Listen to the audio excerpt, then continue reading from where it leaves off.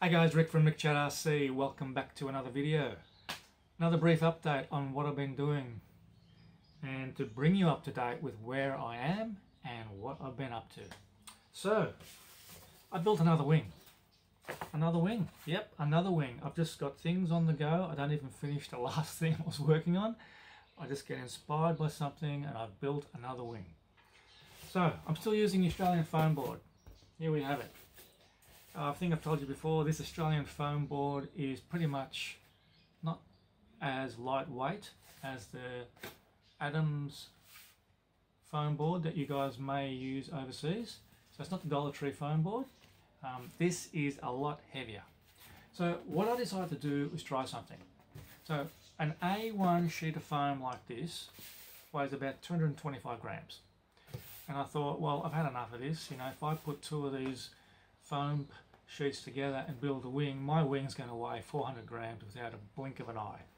So I decided to peel off the paper, and depending on the foam sheet you've got, that can be easy.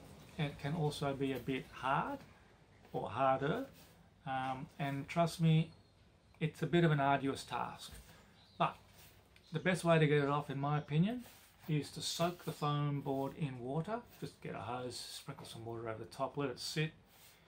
It soaks through the paper immediately, and then what I do is get a kitchen scourer, a sponge scourer, just the light version, not the heavy stuff, and I gently rub on top while the paper's wet, and the paper comes off pretty easily.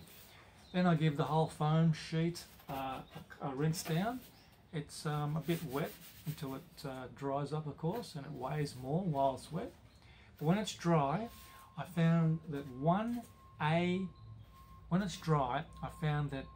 a sheet of A1 foam board without the paper on it weighs less than half.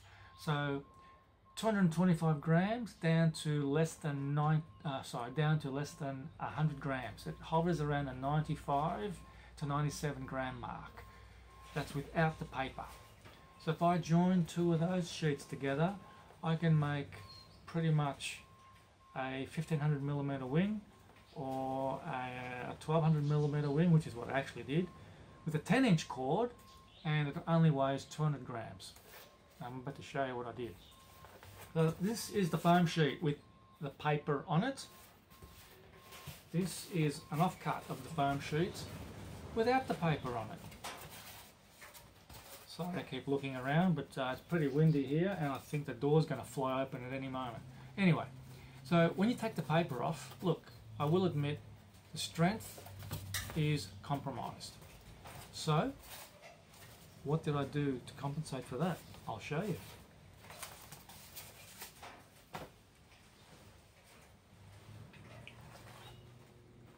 This is the wing I just built. I call this a Flite Test wing. For those of you that follow Flite Test on YouTube, they always build their wings using this technique. So the airfoil is not smooth.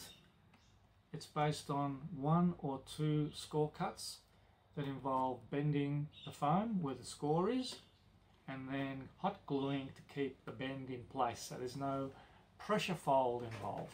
Well, that's exactly what I did, using the two pieces of foam sheet which I peeled the paper off, and believe it or not, I still decided to follow the Experimental Airlines technique of using packing tape to cover the foam sheet with.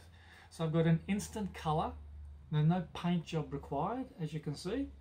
I used yellow for the main wing and I used blue for the ailerons, and it's worked out really well. I've got an excellent wing here. This is a 1200 millimeter wing, and it's a 10-inch cord, two wing halves together, just like they show you on Flite Test. I sticky taped the two foam sheets together. I bent them in half at the join where the sticky tape was. I hot glued it in the middle.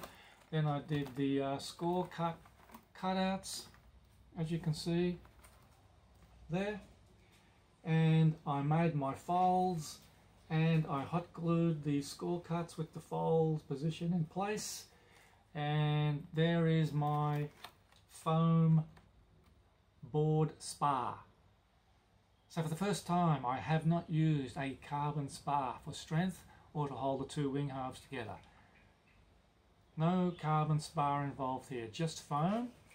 And this foam spar is the only section or the only piece of the whole build where I've left the paper on for strength. Apart from that, no paper involved anywhere in this build. So I've basically got a 1200mm wingspan wing with a 10-inch cord, and it only weighs 200 grams. I still have to put in a couple of aileron servos, right? So I may weigh 210, 215 when I'm all up, when I'm ready to go and it's finished. I also use the cloth tape on the edges just to protect them, but this wing is ready to go. I am so impressed with its lightweightness and its rigidity. It is strong. There is no chance this is going to fold under pressure, and it feels like it wants to fly. I think it's going to make a really good glider or a really good flyer, and I decided to use a high lift wing design, as you can see. But basically this is what I'm calling a flight test wing. I've used the entire flight test build technique to build this wing with, and I still decided to incorporate the Experimental Airlines technique of covering the foam with packing tape. Now I'm not going to show you the fuselage yet because I'm still completing that, but I will show you the end result when it's all finished, and I'm really looking forward to flying this. So that's what I've been up to, and because of the way this wing has turned out, I am going to build quite a few more of these without a doubt. I really love it. No need to use a carbon spar,